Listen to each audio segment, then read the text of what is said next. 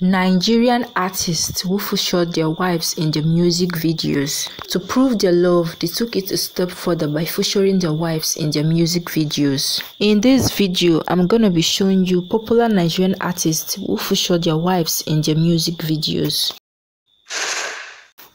In 2024, Kizz Daniel has been more focused on his wife, MJ Anidugbe, as different videos of the lovebirds having some fun moments have repeatedly left people gushing. Since he revealed the face of his wife and mother of his twin children, he has always flaunted her on social media. Towards the end of May, Kizz Daniel dedicated his newest song titled Double to his wife.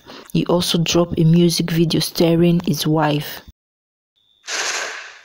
In 2018, Davido dropped a track titled Assurance, dedicated to his then-girlfriend Chioma. The song was released after Davido openly professed his love for Chioma at a club during a pre-birthday celebration. That same year, Davido dropped a video for the hit song featuring Chioma, who is now his wife.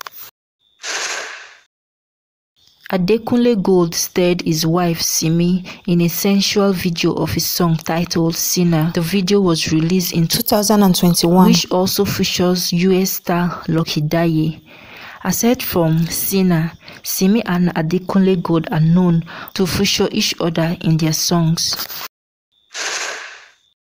Timi Dakolo's hit Iyawo, released in 2014, is considered one of Nigeria's most famous love songs. Timi featured his wife Bisola as Vexan in the music video for the song, which was shot in Ogun State.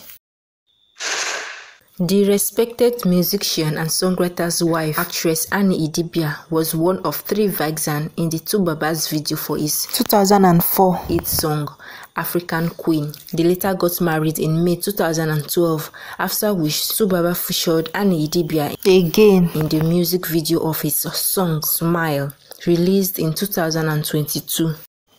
And lastly, in 2021, the EME label owner and actor collaborated with his wife and actress Adesua Etomi in the hit song Joe. Aside from Joe, Banky W featured Adesua in Made For You, cementing their relationship in 2016.